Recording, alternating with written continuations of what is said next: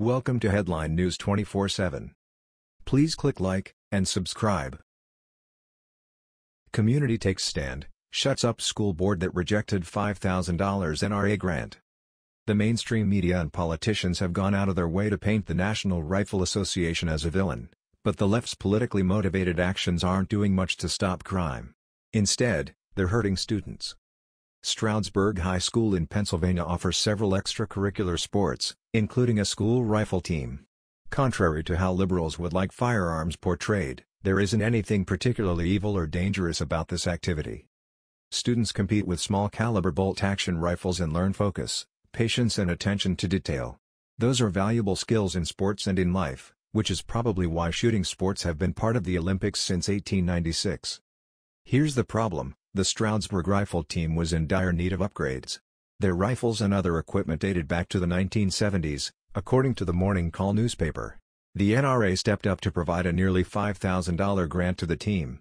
But incredibly, the school board voted to refuse the grant money. Apparently politics was more important than providing modern equipment for student sports. The Stroudsburg board voted 6-2 to not accept the NRA grant.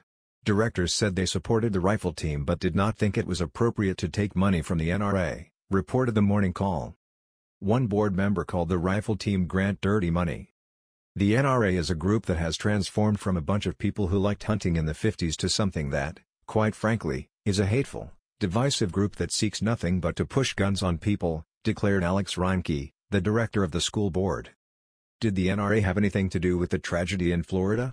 No. Are students who learn safe gun handling and participate in a sporting rifle team under proper instruction more or less likely to become criminals? You can answer that one yourself. It apparently didn't occur to the anti-gun school board members that it was heroic jock students who helped save lives in Parkland, yes, students from the same leadership program that the NRA helps fund across the country. After the school refused to accept money that would benefit its own students, the community stepped up and sent a clear message to those who had smeared the National Rifle Association. Two fundraising efforts raised not just the amount offered by the NRA, but at least doubled it. The school rifle team will get its much-needed equipment after all.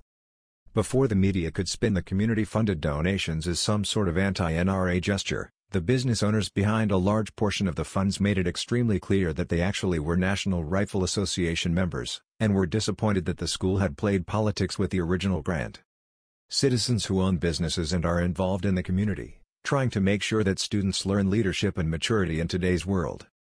Besides schools, other recipients of NRA grants include 4-H groups, which have received $12.2 million since 2010, Boy Scout troops and councils, which received $4 million, and private gun clubs, reported the Morning Call.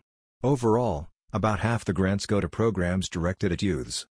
Responsible gun owners and community members supporting respected youth organizations like 4-H, Jock, and the Boy Scouts. That's who the left wants to demonize as responsible for the sad actions of criminals. Luckily, the false narrative isn't sticking, and Heartland Americans aren't falling for the hysteria. That was the news. We thought you might be interested in knowing about this. Please click like and subscribe. Thank you.